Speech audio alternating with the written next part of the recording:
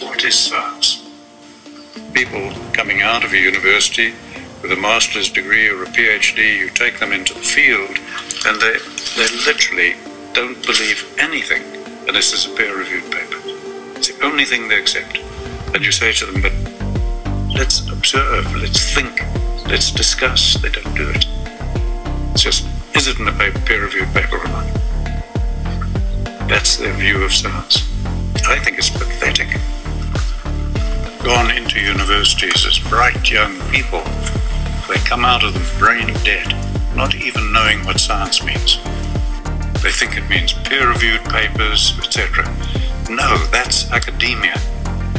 And if a paper is peer-reviewed, it means everybody thought the same, therefore they approved it. An unintended consequence is that when new knowledge emerges, new scientific insights, they can never ever be peer-reviewed.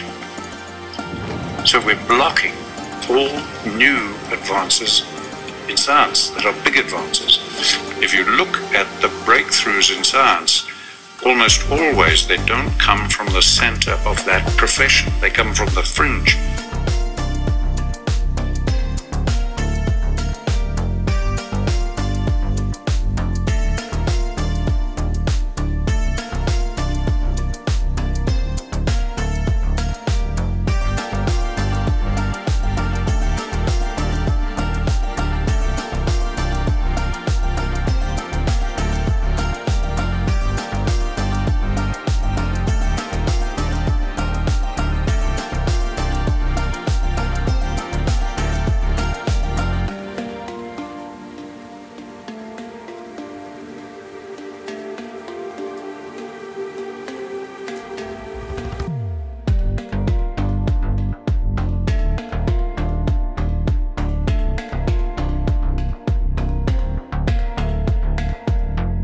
And in a recent video I'd shown an excerpt from a surveying training website called Learn CST, which was run by the National Society of Professional Surveyors in America.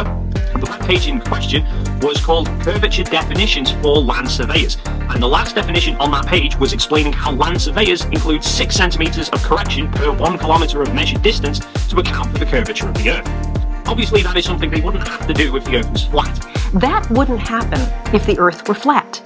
You would simply see the boat getting smaller and smaller and smaller as it went farther away, but you'd be able to see the whole thing with the same proportions.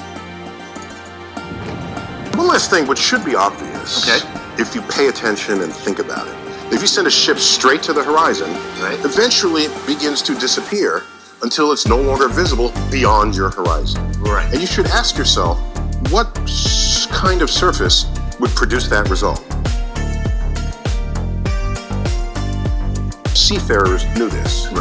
And so, however flat they would have imagined the Earth to be, they couldn't have accepted it to be completely flat, because otherwise you would never not see the ship. And in the video I also included a demonstration that someone had done using a theodolite across a lake to show that the lake itself follows the curve of Earth. Again, does not accept that refraction is at play. I've been saying refraction is at play. I've been saying your survey methods are not conclusive, in fact fairly skewed based on refraction. The tip of this rock appears to be touching the 4th line down in the left image, but in the right image it appears to be nearly touching the 5th line, which is approximately where the mirror line appears. In the right image, the top of the flag on the boat, which again is 6 inches above the water, appears at what would be in the water on the left image.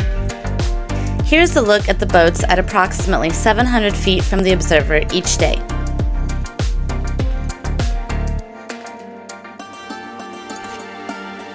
Do this for yourself.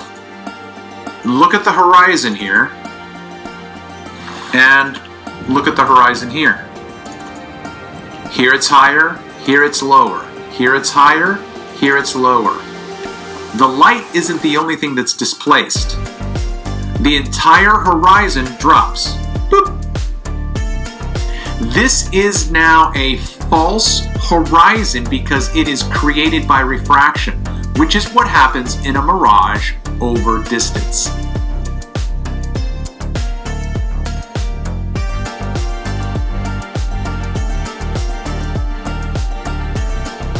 Refraction at that distance is 1/4 of an inch. So that will move it up.